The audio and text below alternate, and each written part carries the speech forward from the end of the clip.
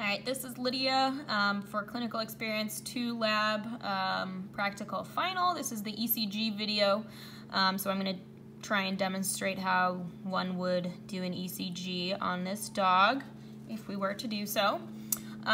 So first things first, before you do anything, any procedure or treatment, you're going to want to gather your supplies and make sure they're at the ready, sometimes before you even bring the patient in the room. So what you're going to need is a quiet, calm environment. This is important for an ECG because any movement that your patient may exhibit or do during the ECG will alter results, so your patient must be still in order for an accurate reading to be done. So we have our quiet, calm environment, and then you're going to need your ECG reader, which is 50 millimeter per second or 25 millimeter per second paper speed and 10 mm-MV calibration. That is the ECG reader information that you're going to want to know. And then you're going to want 3 or 4 wires which will read the ECG from your patient, and that is black, red, white, green. We're using 4 wires in this case, so we're using all 4 of those wires. And then you're going to want conductive gel or isopropyl alcohol. Conductive gel would be the better of the two, because with isopropyl alcohol and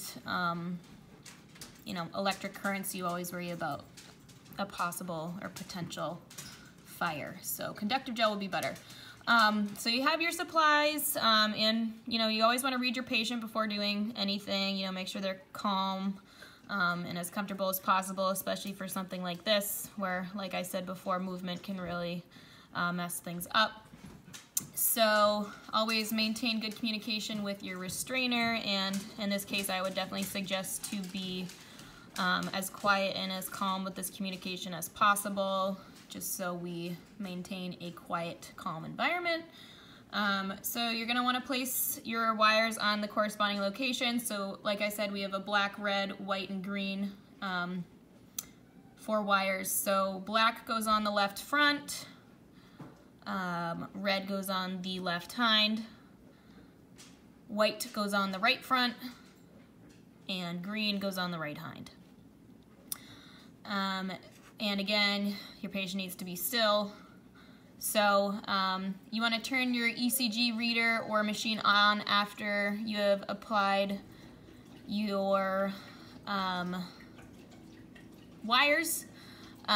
So back to applying them, all 4 of these wires have alligator clips on the ends, so attach each alligator clip to each wire in the correct location on the correct limb. So like I said, red, left hind, white, right front, green, right hind, and black, left front.